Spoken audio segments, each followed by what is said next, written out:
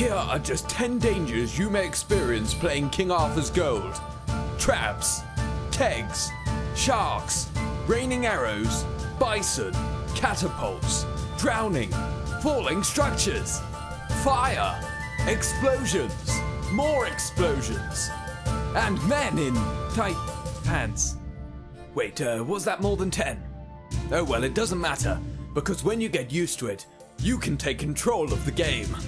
You build the castles, you build the traps, and you fight the good fight, whatever that means. And when the enemy is rocking up to your door, sword and shield in hand, bow and arrow ready to indent into your skull, you simply drop a boulder on their face. Then you both start firing catapults, exchanging blows. But you've run out of ammo.